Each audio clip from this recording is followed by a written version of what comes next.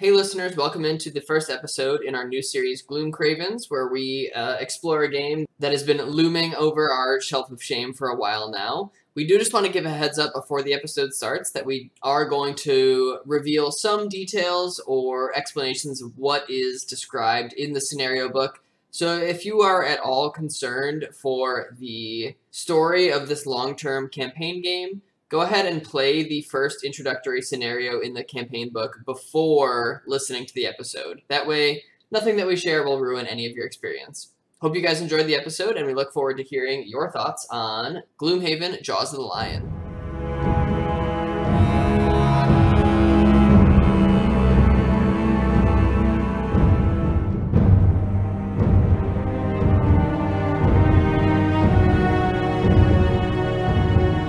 Welcome to Hours Played, a podcast for couples looking for the perfect cooperative game.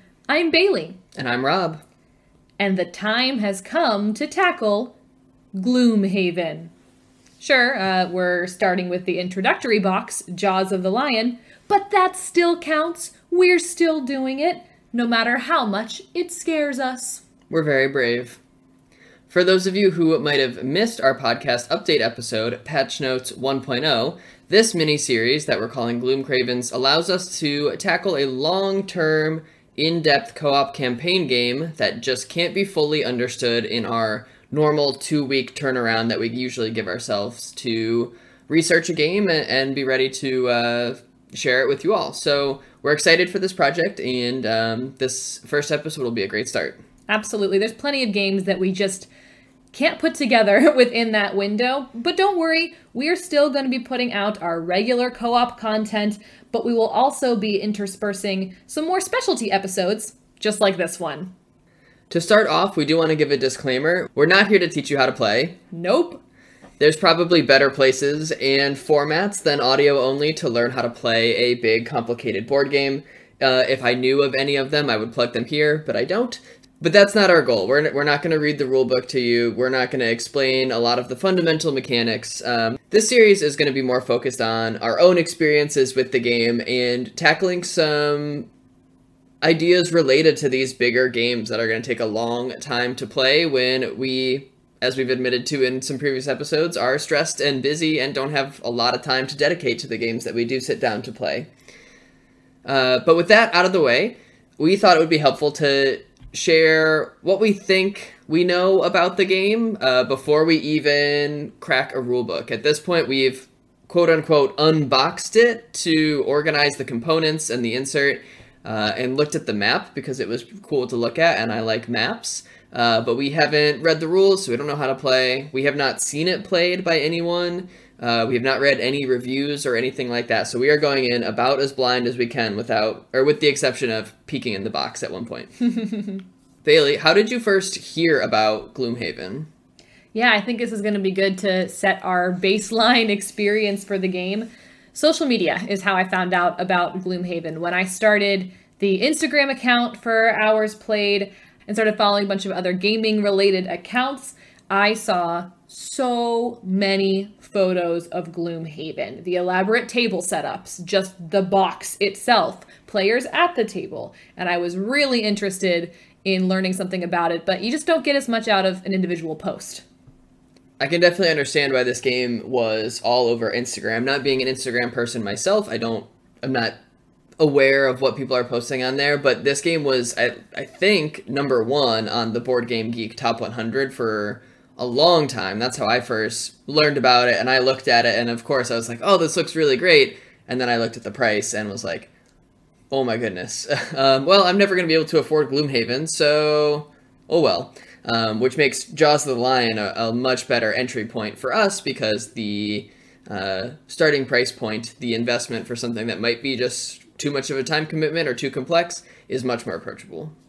Given our limited knowledge base of all things Gloomhaven, what are you expecting from this? What do you think the game is going to be like? Yeah, from the little bits that I've taken in, and now that I know that we're doing this series, I was intentional about not trying to look up more information. I am picturing, something dark, high fantasy, very complicated, given just what you can imagine, the large big box game that is takes people months to complete and character going through it. But I'm also hoping that Jaws of the Lion is going to be an accessible introduction to the series. Now, Rob, thinking about, you looking at this up on Board Game Geek years ago, why are you so excited to play this game? It will be my first experience with a campaign board game, something that is supposed to be kept up with over multiple play sessions. I've had a lot of games like this on my wish list, but not a lot of standing board game nights with larger groups that could take on campaign games like this. And obviously COVID did not help, not being able to have people over to play more complicated board games.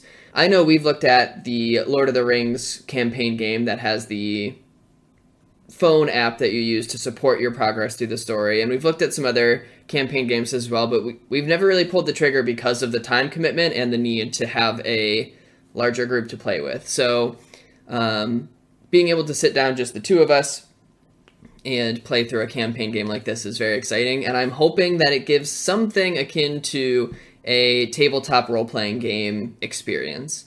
Since we've started getting our friends into Dungeons and Dragons and tabletop role-playing, I have been the DM, and so I have not been able to play my own character or anything like that. And while DMing is fun, I think part of the appeal of something like Gloomhaven Jaws of the Lion is that I get to be a character alongside you. You and I are playing from the same side of the story, whereas when we're sitting down to play tabletop role-playing games, I know a lot more of what's going on behind the scenes and how everything is coming together.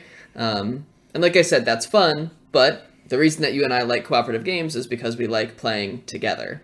And thinking about when we first started playing tabletop games together, it literally was you and me, and you were the DM, and I think you also made a character for yourself. And not only is that a lot of pressure for you to come up with the world, but I wasn't able to interact with you in the same way I would if you were just another player character. And so while we're limited with who we can have over, or even allowing for something different than having a campaign experience only being D&D and requiring someone to be the world builder, I'm looking forward to being able to play with you in that sense.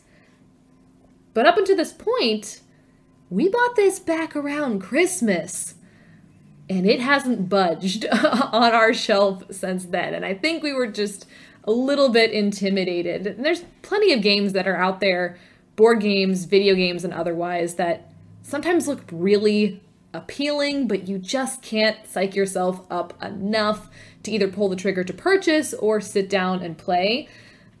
Anything come to mind in terms of games that are intimidating, or why we get that way about things we enjoy? This series and its title was all kind of surrounding this question, is why are these bigger long-term projects of games, why do they almost feel intimidating? Why do you get so excited to buy them and add them to your collection, but then they sit on the shelf, or you take them out a couple times and then they fall by the wayside? And kind of the understanding of that process. And I think a lot of it does come down to time commitment. I know I feel this with video games a lot more than I used to, because I don't have as much time to play games anymore. Something that I'm even really excited for and have been enjoying, like Sekiro, Shadows Die Twice. You know, I'm a huge From Software fan, and all of their games. I love all the Dark Souls games. I've been really enjoying Sekiro so far. But it's harder to sit down and pick up and play because I know it's a longer term project. I know it's going to take me a lot of hours of trial and error to even get past, the next boss that I have coming up. Compare that to something like a roguelike game where you can sit down for a run that lasts maybe 60 minutes or so, and then put the controller down without feeling like you're not finished with this big project, which is a really weird distinction, because then you can go back and play multiple hours of the same roguelike and still have it be this big, long project. But I don't know, it's something about story games or games that that if you don't finish it, you're missing out on something. It's a very weird concept, but I think time commitment definitely stands out as a big intimidation factor for something like Gloomhaven that is quickly becoming kind of a cliche of like a time sink of a game. I know you mentioned it about complexity, and I honestly, not knowing the rules, I don't know how complex it is. I don't really know any of the systems. It's possible that the systems themselves and the rules aren't that difficult. You know, it would behoove them, especially in the introductory version, Jaws of the Lion, to make it easy. I'm going off assumption. My assumption is that a game with many different components and also would take a long time, would have a lot that you need to do and accomplish, and therefore requires more rules, requires more steps. That's where my complexity comes in. But again, it's all supposition at this point since we haven't actually played. Sure. I'm trying to think about how the balance can break down between complexity in terms of what's in the box and then complexity in terms of what the actual rules are. You know, one of our staples, Eldritch Horror, has a lot of things in the box, but the rules come down to roll some dice, see if you get any 5s or 6s, check for other special circumstances, and then see if you succeed or fail, basically. So even though the game is very vast, it doesn't have a lot of complex rules. So I don't know. Well, I mean, that's something that we won't know until we, you know, break it open, learn how to play, and we'll definitely address that afterwards. Finally, price point for the original Gloomhaven is something that made it way too intimidating, of almost feeling like it was above my level of like board game clout, which I know is really silly, but when you see a game that's like $100, $120, it's like, this game is designed for someone else out there who loves board games more than me, plays board games with their main group every night, and it almost like boxes you out based on just seeing that sticker shock of $120 for a game. You have gaming imposter syndrome. That's what that is. It's exactly what you just described. Someone else deserves this more than me. Yeah, that's really silly. And I know I feel silly saying it, but I'm sure I'm not the only one to feel this way, which is why Jaws of the Lion is a thing. The original Gloomhaven, I don't think, would ever have been in the board game section of Target for us to just stumble across while I'm there to spend a gift card that I got. Right. And so I'm sure they recognize that a big game like this has its own intimidation factor, and to sell more, we need to get people comfortable with it. So my hope is that Jaws of the Lion gets us through that initial intimidation factor of something like Gloomhaven. What about you? Why do you think we put this off for so long after being so excited about it and unboxing it right when we got back home from Target? Why did it sit on the shelf of shame? For us, I think it comes down to time, but beyond just general, it's going to take a while to get into this. I think the way we approach games has changed since we started the show. It's not that they're not fun, but we go into it with a lens of what can we learn in order to put together a good episode in our timeline. And until we started to have the conversation of how could we shake up the timeline to then be able to offer different, more complex gaming content alongside things that can be accomplished in 2 weeks, I think we had limited ourselves and we're not trying to get into it because how on earth would we be able to actually cover this within 2 weeks? And then we shook ourselves out of it and thought, we don't have to. Yeah, and we talk more about that in our Patch Notes update episode. So if you haven't listened to that, you can go back and listen. We explain a little bit in more detail why we're making some of the changes to our release schedule of main episodes. I think this is a good starting point, but I think this is about as much as we can get into without just speculating wildly about what is in this box that we have sitting in front of us right now. So I think it's time that we go play so that we can talk about this game more. So we'll be right back. Bye-bye.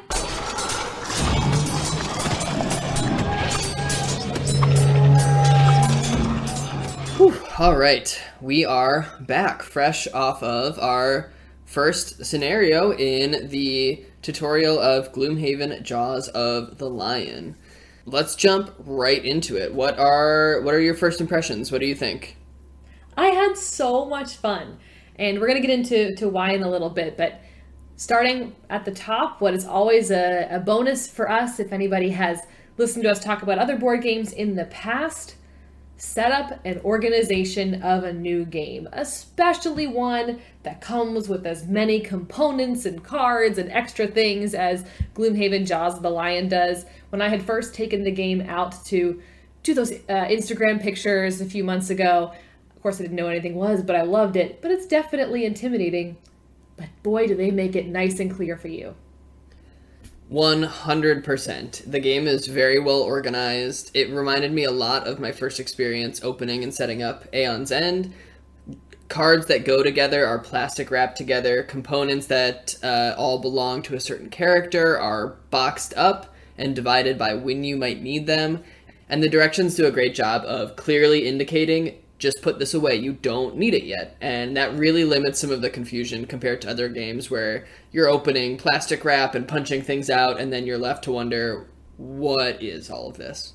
Speaking of the instruction book, it does a great job directing you right to the YouTube tutorials from Watch It Played, probably one of the biggest board game tutorial channels out there.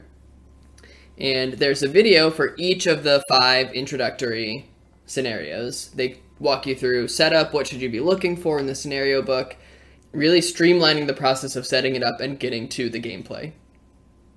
I don't think we've played another board game that takes advantage of those dual modes in really helping you get to learn how to play and actually directs you right to them.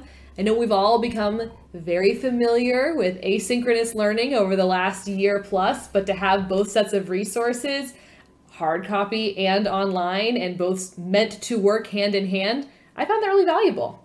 Some of us have become way too familiar with asynchronous learning, and I'd really prefer that it doesn't find its way into my board games. But in this instance, given the goal of Jaws of the Lion being a tutorial introduction to the Gloomhaven, not really cinematic universe, cardboard universe, I found it to be a great resource. And I know the way we used it, we were kind of going more off the scenario book and the instructions, and then if we weren't sure, we would go in and check with the video. Sometimes we'd have to jump around, but they're all timestamped with the YouTube timestamps, and it was very easy to navigate, very logical flow to both the video and the instruction book.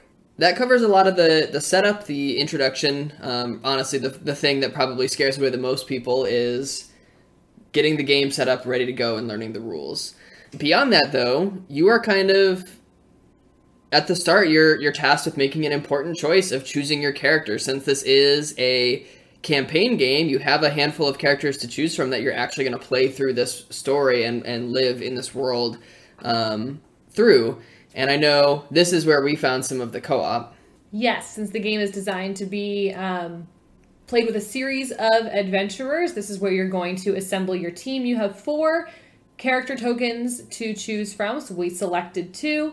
And being a podcast for couples focused around cooperative gaming, this is what we were really excited to get into, is finding our characters and seeing how well they mesh together. So if you are joining ours played specifically for Gloomhaven, absolutely welcome. We are so excited to have you. But as a reminder, if you're not familiar with our earlier work, we love to see how we can combine our very diverse personalities and gaming interests to serve a team unit in a game. And we certainly have a lot of opportunity to do that here in Gloomhaven. The game really encourages it too in the instruction booklet by giving a brief synopsis of a character's role or strength. So they don't leave your team building to chance or just making your own assumptions about what you expect the archetype of each character to be. I know the characters that we picked, we thought kind of had complementary roles or would set us up to be the most successful in a 2-person team. So I like that they made those resources available to you. We'll certainly see as we go forward. Do you want to talk a little bit about the characters that we selected? Sure. Why don't you start? Because I imagine your character would probably want to go first anyway. Yeah, I don't think she's one to hold her tongue or really wait for somebody else to take the first action. So I am playing the Demolitionist. She is described as being very diminutive, very small, but an excellent tinkerer, developing explosive devices that she and her compatriots are quick to use. She's also described as having thin, nimble fingers, or spider fingers if you are any of my relatives who tease me about my own hands. And she's very handy in crafting, and I sew and I like to make things, so I thought this one was a perfect combination. And you know me, if I've got the chance to blow something up as a character, I have a lot of fun. It very much reminded me of Rocket Raccoon from Guardians of the Galaxy, kind of technology, big explosions, and rough around the edges, and yes, small. I thought it was a good fit. What about for you?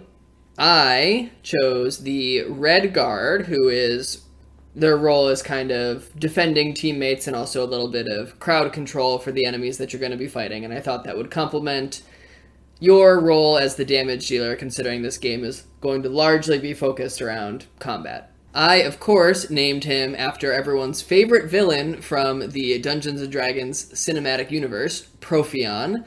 I was going to go with Venger due to the horned helmet that he wears, but all true Dungeons & Dragons cinematic universe fans will know that in the D&D cartoon, Venger is depicted with only one horn. Not in the center of his face like Uni the unicorn. Venger's horn is on the side. All D&D, I guess, trivia, if you want to call it that, aside, the Red Guard was a lot of fun to play. I enjoy the role that he serves in the team already, both being a protector and slight healer of the party, but someone who's also able to deal some damage as well.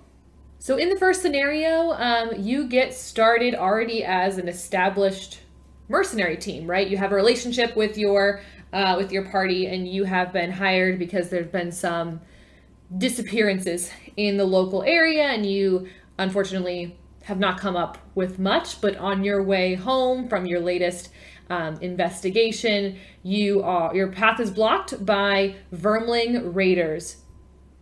I would like to think that they're cuter than they are, for they are rodentian enemies, but little low on the cute factor and very much in your way. You learn about this ambush from the scenario book. There is a little, almost chapter by chapter, page by page plot that you're following, and they give you some exposition paragraphs to read, setting up the scenario, setting up your character's history. And as far as campaigns start, it's, a rung above, you meet in a tavern, but the goal is to get you into this tutorial scenario and get you moving, so I think it's good that it basically boils down to you're walking along the road and ambush. The game and the video that accompanies it for guiding you through this first scenario do a good job of explaining that you are not meant to lose this first scenario. It is set up with some easy enemies, spaced out so you have time to tackle them a couple at a time and learn the mechanics. And again, going along with the thesis of this being a tutorial for this really complex game, I think it's handled really well.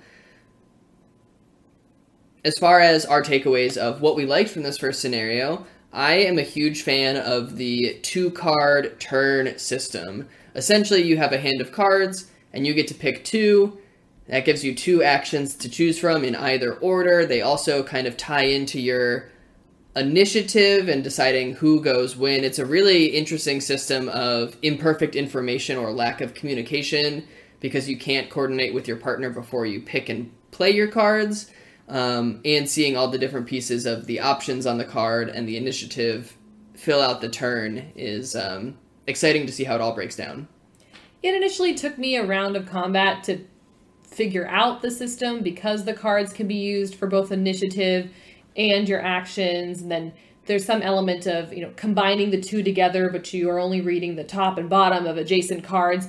After a round, though, it was much more clear to me, and excellent point, honestly, about the imperfect communication. It reminds me of some of the other games we've gotten to play for our main episodes, like The Crew, where we are working together, but we can't see each other's hands, and it adds stakes to this. It keeps it from becoming a solvable tactics game where you have each other's perfect information and you can plan everything to a T. I think, at least with what we've seen so far, having some unknown information from turn to turn will help keep the tension high during these long combats in the scenarios.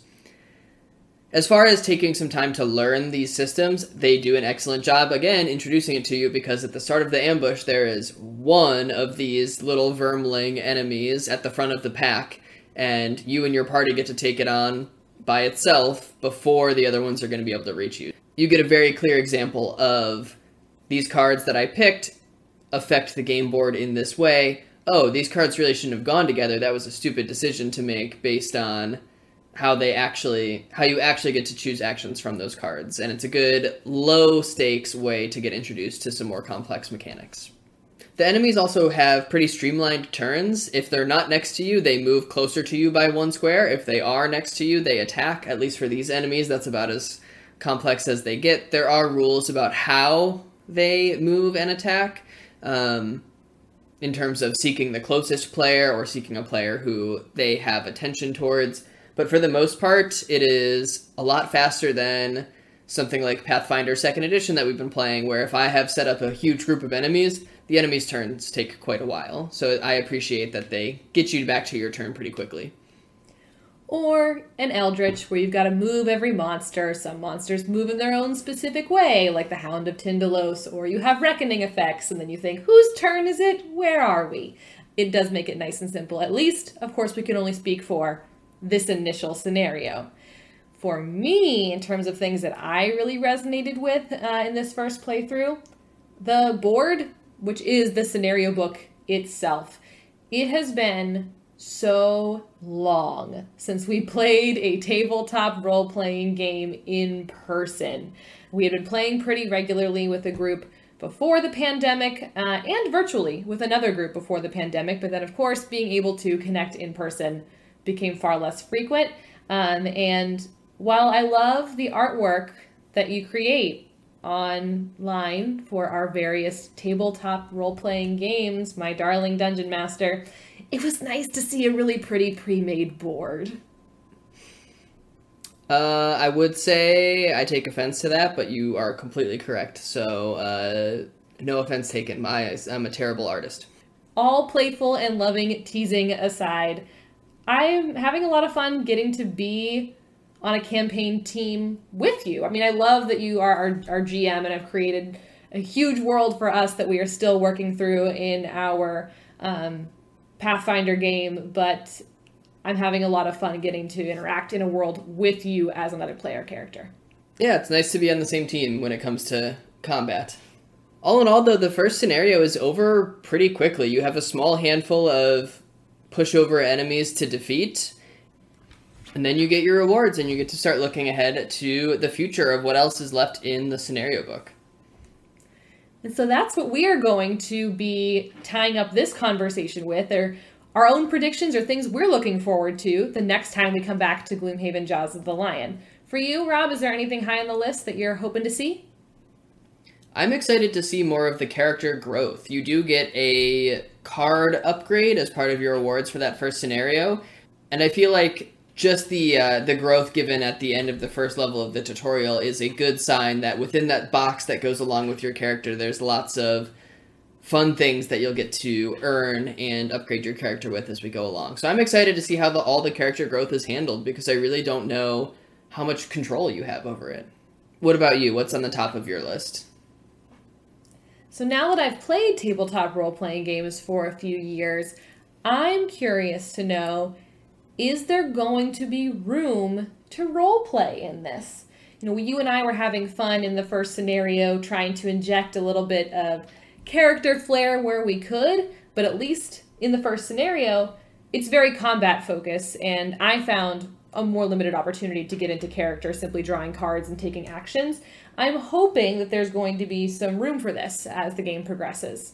While we haven't seen it built into the game thus far, it's possible that there is some branching paths or decision-making, because I know on the map of the world, the stickers that you get to place to show what missions are available to you, it does say in the rulebook that it will show you what's available at any given time. So you might have an opportunity to pick which level you're going to or which scenario you're going to based on decisions that your characters are making.